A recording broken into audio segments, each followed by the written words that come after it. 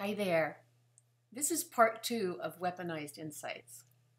I was so excited when I saw that a weaponized insight stops operating as an insight. That was thrilling to me. It's like, I don't have to fight with myself about whether to listen anymore. Because if it's being used as a weapon, boom, I'm not listening. I am not going to beat myself up. I am not going to walk in to your whip if you're doing it to me. But then I started to wonder. I thought, so many times I get caught up in these debates with myself about what to do. And it often has to do with commonsensical things, subtle things like take a walk. I don't want to take a walk. Have vegetables instead of a Snickers for dinner. I'll have what I want to have for dinner. Yeah! And what occurred to me is that it's possible to put down the weapon and keep the insight. Now, I hesitate here because I think the first and most important thing to do is put down the weapon. Do not preserve the weapon in order to preserve the insight. That never works because we're in the territory of what's wrong with you, and insight doesn't operate in the territory of what's wrong with you.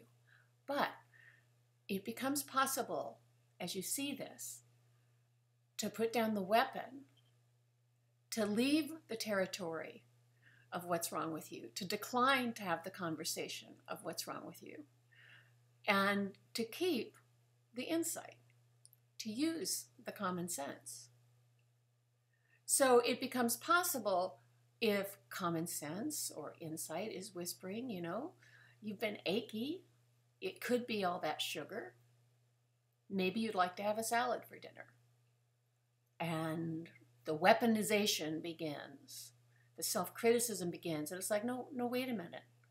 This isn't whether or not, and when I say you, it's me talking to me or you talking to yourself.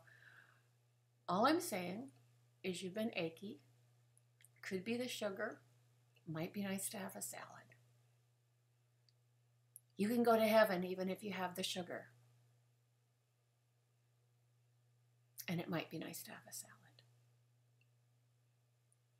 We recover what I've talked about in other videos as the freedom to choose when we let go of the pressure to choose right.